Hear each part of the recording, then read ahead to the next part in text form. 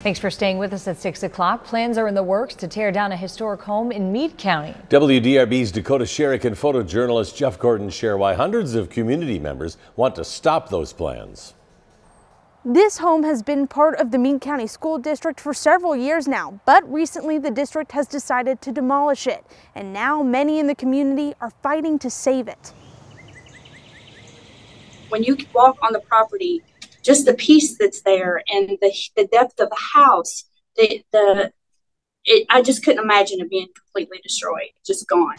The Virginia Ellen Miller home was built in 1870.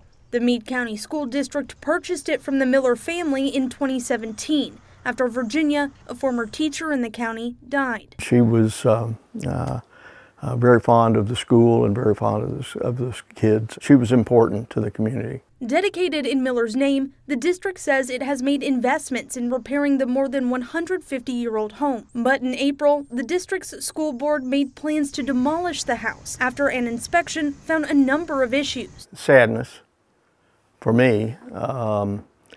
It's hard to lose landmarks. The district told WDRB in a statement it won't spend any more money on the deteriorating home, but will instead continue to invest in students' education and teacher salaries. There's other options. Leisha Duke started an online campaign to save the historic home.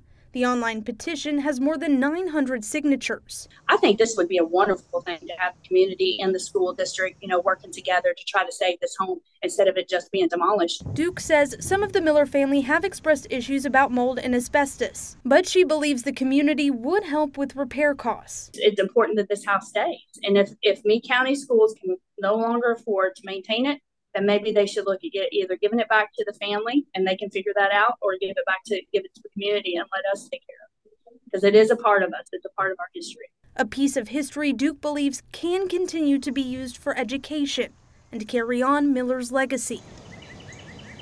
Though it won't be on the agenda, some community members do plan to bring up this issue at the next school board meeting.